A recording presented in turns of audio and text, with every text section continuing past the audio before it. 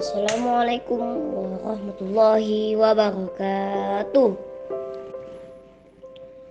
Asyhadu an la ilaha illallah wa asyhadu anna Muhammadar Rasulullah. Allahumma shalli ala Muhammad wa ala ali Muhammad.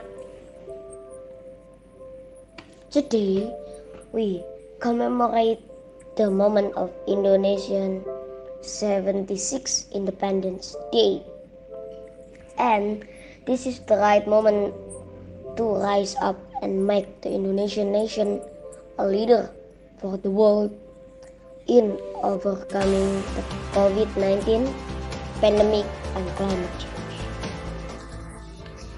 The world is currently facing big problems, namely the COVID-19 pandemic and climate change. All of this is due to human activities, deforestation, greenhouse effect, littering, air pollution cause serious environmental damage. Construction of building by cutting down trees without an environmental impact analysis result in global warming. The number of vehicles that use non-renewable fuels causes an increase in air pollution. In 2020, there was a COVID-19 pandemic that claimed many lives.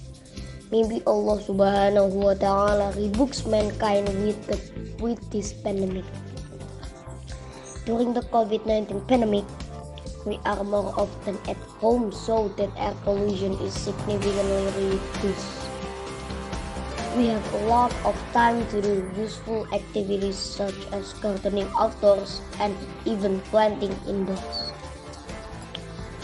Plant will absorb carbon dioxide and then release oxygen, which is beneficial to the environment, thereby reducing air pollution and reducing the effects of global warming. So, let's maintain health and environmental sustainability by always implementing health protocols, stay at home, planting at home, saving energy, and always throwing garbage in its place. That's why we participate in overcoming the COVID-19 pandemic and preserving the environment that has an impact on Indonesia and the world. Happy 76th Republic of Indonesia and save the earth.